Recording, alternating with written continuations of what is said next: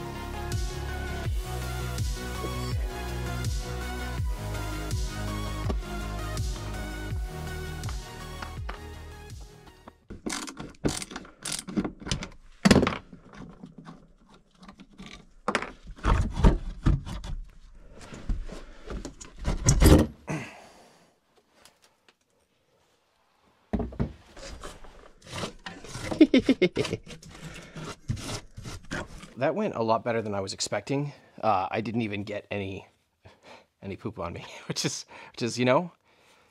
we're at that point now where that's a good day. That's a good day. So I'll take that. The pipe came off actually pretty easy. It ate through a whole battery just doing those 3 cuts. So I don't know what's going on with that. But what was kind of funny at the end, I was expecting a slog as I try to get kind of the angle between where I was standing and where it went up vertically through the floor.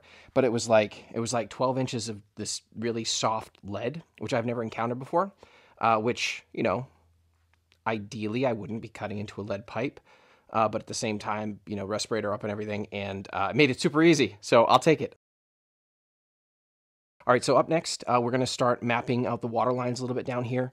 I think there are some that don't have shutoffs except for the fixtures, so we're going to cut those and cap those for now so that we can ensure water continues to run to the upstairs apartment while we're working down here and while we're working on the downstairs apartment. All right, so to start us off here today, this is the hot water line going up to the shower, and this runs over from the water heater.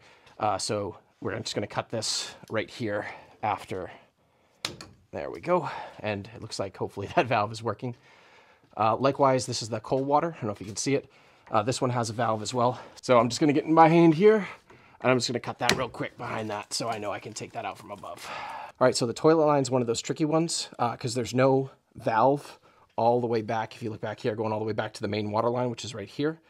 So what we need to do is we need to cut this, cap it, And then when we're going to reaffix it, either there'll be a completely separate water line, or we'll just cut it again, put a PEX adapter on there and just run it up through. There's no place I can stand without hitting my head.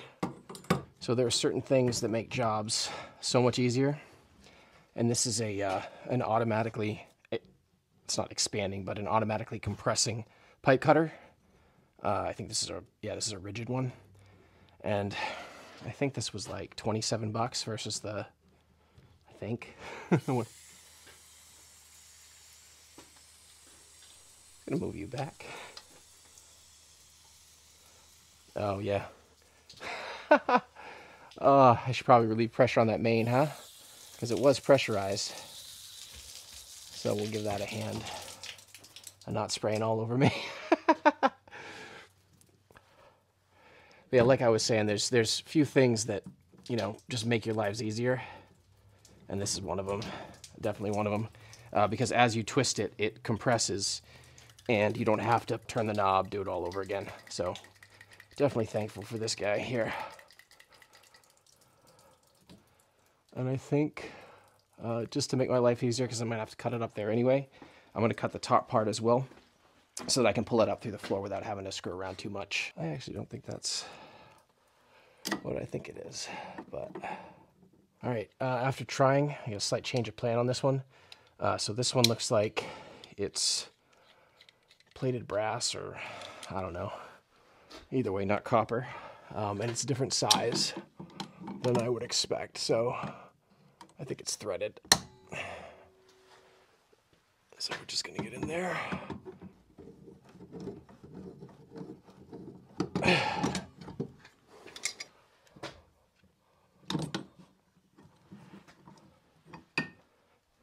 All right, so this one's all ready to go. We're gonna cap that, and then we'll cut it later.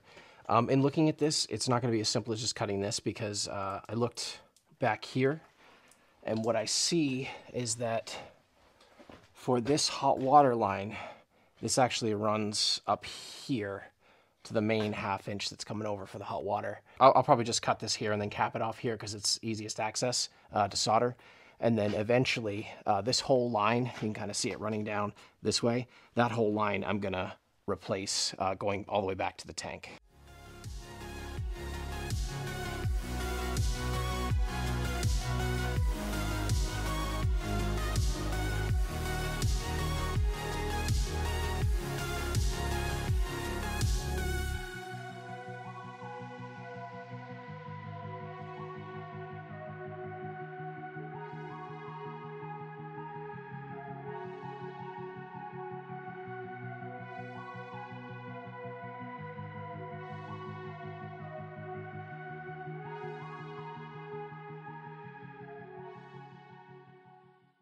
To be honest, I came fully prepared to solder on some of these fittings today.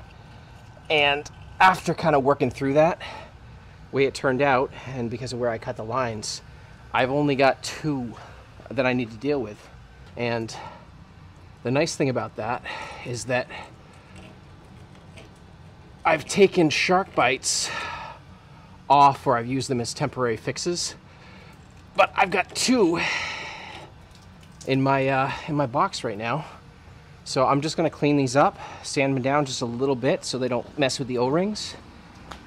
And I'm just gonna use those sharkbites because that saves me a bunch of time. And I don't have to worry so much about getting all this lovely water out of the line, as you can kind of see me doing now. There's a bit. There's a bit of it. All right. Push that bad boy in. That's it. Do the same thing to this guy over here. Technically, I don't even think you need to do any of this with sharkbites, but I want to reuse them, so I'm going to do what I can to get rid of any sharp spots or burrs or anything like that. All right. Here we go. Thing about the sharkbites, you always got to make sure they're really well seated. Otherwise, they'll cause you problems. All right, just doing a quick double check here. I have the main line here on the left coming down through. Oh, now you can see this over here. That's why it was such a pain in the butt to get through that hub. There's about, I don't know, an inch of cast iron there where it matched back up. But anyway, with that line capped off, got that line capped off over there. I'm going to turn the water back on and see how we do. Coming on. All right. It's on mostly. I don't hear anything coming through the drain lines. Nothing appears to be leaking down here. Just going to take a quick check here. This is going to put a little water on the floor. Or it should. Yep. No, that's fine. That's working fine. That went a lot better than I expected. The cast iron pipe cut fine. Everything else, right, was pretty relatively easy to take out. I didn't even have to solder anything.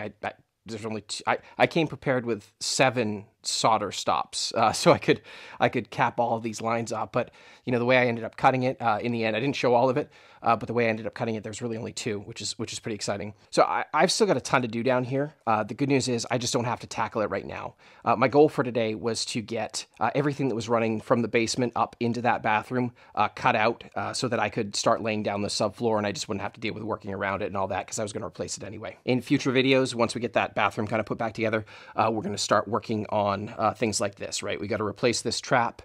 We got to replace, or at least tie into what exists down here for this main line. And then one of the other things we're actually going to do here is replace or cut out basically all of this all the way down to that hub down there. Hopefully you can see that. But that's for a future me. We're not going to deal with that right now because, one, I don't have the stuff to do that, and I don't want to. One thing you may have noticed is that it's a lot brighter in here. So normally when I'm working in this bathroom, or I'm working down, that's even worse, down in the basement, I'm working in the dark. I invested in something, and this isn't something I would normally prioritize because I've got a little light. I've got this guy right here, which I've had for a long time. But what I did is I went to Harbor Freight and I bought this crazy 4500 lumen light, which just lights up this whole bathroom, lit up the whole downstairs. And I'm pretty excited because one of the things that I find frustrating is not having enough light, but it's also one of those things that I was never really willing to do anything about. And then I bought that light, and it was like $80, right? So it's expensive, but it's definitely not a splurge, right? It's not a top of the line sort of thing. And it's already changed everything about how I do things. It's so much more pleasant to work. So great purchase. So I just pulled down the shower line. This was sitting here. That was just sharkbite in there. This wasn't screwed down at all. And this didn't have any dog ears on it. So this was just kind of flopping around. So not the best sort of setup, but we'll replace that and make that be a lot more secure. All right, so what I'm doing here is I am securing down the subfloor. We're going to be going over top of this, and we want to make sure that everything is in as good a shape as it can be and is reasonably level. These boards are all very old, and there's lots of nails popping out of them, so we're going to do our best.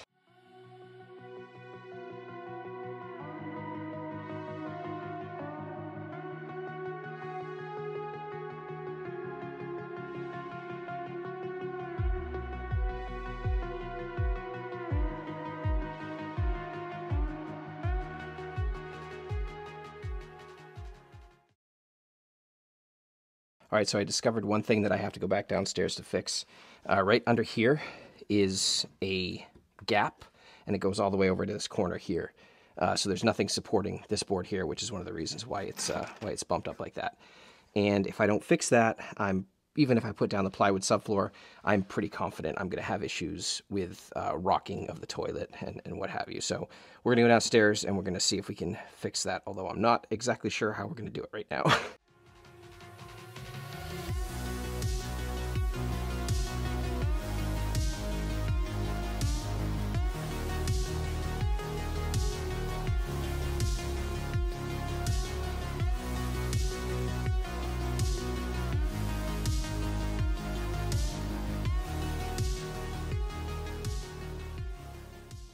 All right, so that's a bit of a mess, by no means perfect, but it's a lot better than it was. The lip here is not as severe as it was, and I'm going to go over this with probably 1/2 inch plywood and we shouldn't notice any difference. What I was concerned with was making sure that this was fairly even and at least stable.